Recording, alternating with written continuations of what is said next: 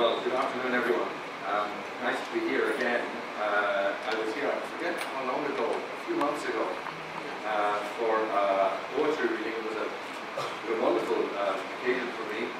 The poems were mainly Bangla poems, and some of them were translated for me into English, and then I was asked to read some poems. And I chose three. I chose one from Yeats, one from Michael Longley, and one from James Hanna. That seems only a few months ago, so it's nice to see some of you again.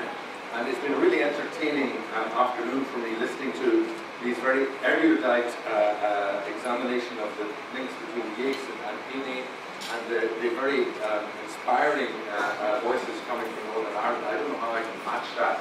But I thought I'd start off with one thing. I think if Hanna was here, he would be wondering whether to be in this room or outside watching the cricket. And it just made me, it reminded me of one of his poems which I found. I had this one with me. And this is about, the ones of you who want to be out there watching the cricket.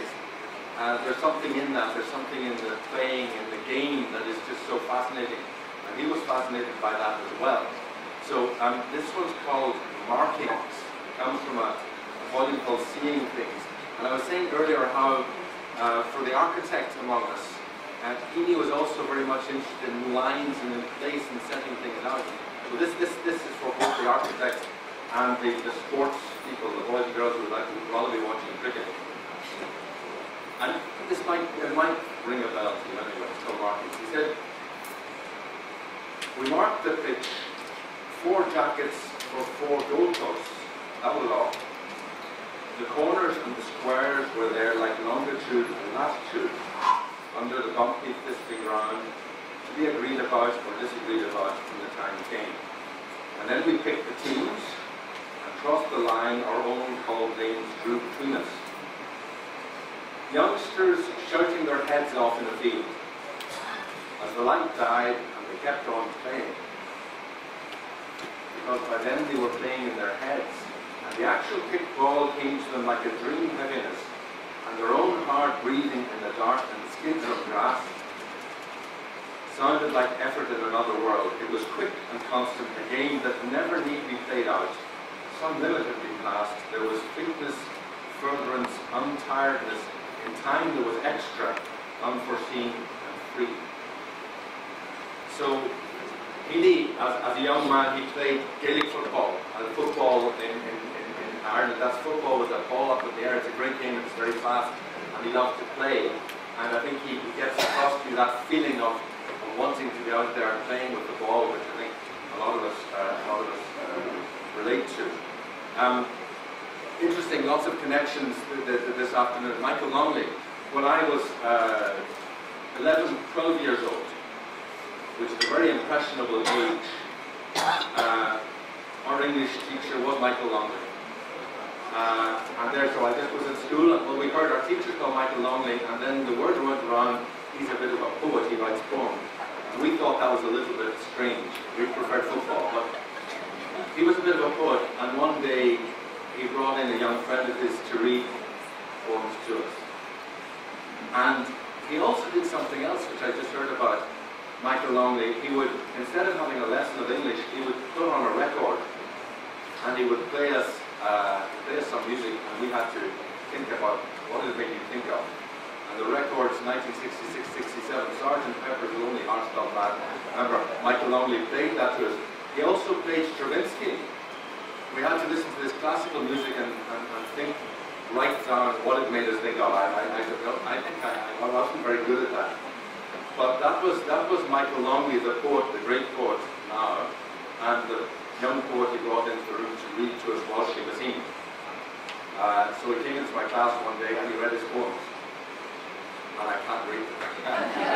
Can't read them. But anyway, some of them are digging. And the one I was going to read is just as Catherine says, it's too close to my heart. The one called Follower. Look out for that one, Follower, about his father. It's a lovely poem. And he read one called Blackberry, picking blackberries. And I don't think we have blackberries here.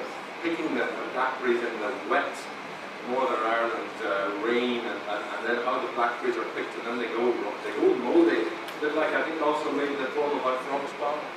I think maybe he read that one to us. So those were some of the poems that he read to us. And so for me, Heaney is a very personal poet. And after that, I would follow his progress, and I'd buy all the thin volumes that came out every few years. I would buy them and read them. And anywhere where I've been around the world, I'd always had these poems with me. And so, when you're alone, a long way from home, you pick up the poem and you're straight back in to Northern Ireland. So, Heaney is a very personal poet. But I think also why Heaney is being recognised here is because he moved beyond that. He moved beyond Northern Ireland. He moved to say something more, to say something greater. And Catherine was talking about the feeling of concern we have. This afternoon I was invited to go and listen to one of the two main political parties, talk to the diplomats and present us their views, but I've come here instead.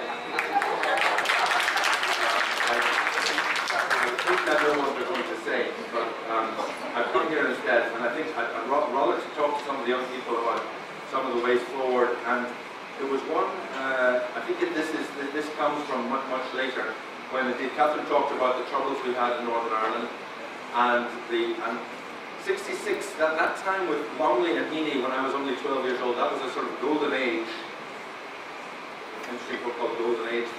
Bangladesh, isn't there? It's the golden age before the Troubles. And then the Troubles really started in 68, 69, and then Heaney was asked to take a position, and indeed he was cautious about how he was, what position he took there. And but at the time of something we never expected, I never expected there to be a peace, to be a solution to the problem.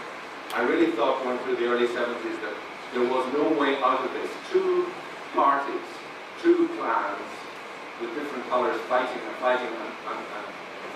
battles of the past rather than looking forward. And I thought there was no hope here. But strangely, I don't know where it came from, strangely there was some hope, and things did come together, and a lot of pressure, a lot of money came in, and we reached an agreement in Northern. I wasn't there, but I saw it from, and it was astonishing, that agreement, as it was to see the unification of Europe, the fall of the Berlin Wall, things like that. Really, you wouldn't think that would happen, and yet they did. And there was peace in Northern Ireland. And he wrote this poem. This is an excerpt from it at the time, which I think talks about Northern Ireland, and it goes wider. And so I wanted to read this one to you. It's an excerpt from The Cure of Troy by Seamus Heaney. Human beings suffer.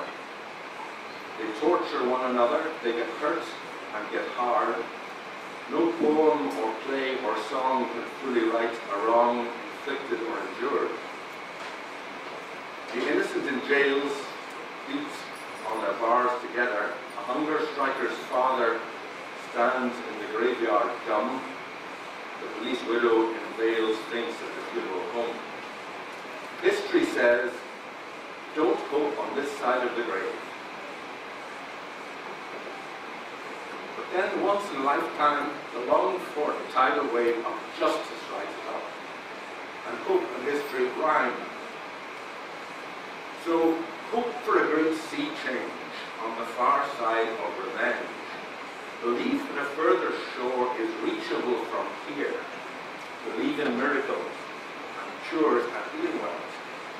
Call the miracle self-healing, you utter self-revealing, double take of feeling. If there's fire on the mountain, or lightning and storm, and the God speaks from the sky, that means someone is hearing the outcry and the birth cry of new life at its terms. It means, once in a lifetime, that justice can rise up and hope and history rhyme. So that was Heaney's hope of something he wrote then, and I think you understand what that means. And then the last one I wanted to read to you is a little bit how I feel that Heaney goes beyond even further than that, to something further, something more universal. But I can't read the one. The last time I was looking for a poem that I thought everybody would understand, and I read The Kite, because looking through the poem sometimes you think you have to read it several times to get the sense, but with that poem, The Kite, I think you got it. It's a simple poem. And it was one of his last ones, and I think it was the last one published. And I read it then. I didn't realize what it meant. So you read it again, go to it again, and read that poem again. The last lines say something about the end of his life. I think he was predicting it. But there's one poem, there were lots of tributes that came out in the press after he died, and some of them were very well written, some I thought weren't so well written, but the Financial Times chose a poem, which I suddenly remembered, and I just love this poem, and it's called Postscript. And in this poem you can hear echoes of Wordsworth, of the daffodils, that moment when he sees the daffodils, and you hear that moment. And there's also echoes of Yeats, of the Wild Swans at Cool, which I read one day, that wonderful moment where he sees 950 swans. And it's in there, but it's just how there are moments in life, sometimes a picture that just takes your breath away. Just a moment. It might be a glorious six. It just might be that moment. If you were hitting it, it might be that glorious moment that takes your breath away. That's why we shout. Or it might be a poem that you hear that just speaks to you. It might be a picture. Suddenly you see a picture by Picasso or by the great Aberdeen, the great painter whose work we were recently looking at. Those pictures of the starvation. Just something takes your breath away. And this is a simple one. It's a simple everyday one. And I think this is where Heaney takes the everyday simple thing and adds a dimension to it. He's just driving out in a car in the Irish countryside, and he sees something that takes his breath away, that's all. So can I get through it? Big breath, deep breath. Postscript. And sometime make the time to drive out west into County Clare, along the flaggy shore in September or October, when the wind and the light are working off each other, so that the ocean on one side is wild with foam and glitter, and inland, among stones, the surface of a slate-grey lake is lit by the earth lightning of a flock of swans. Their feathers ruffed and ruffling white on white, their fully grown, headstrong-looking heads tucked or cresting or busy underwater. Useless to think you'll park or capture it more thoroughly. You are neither here nor there.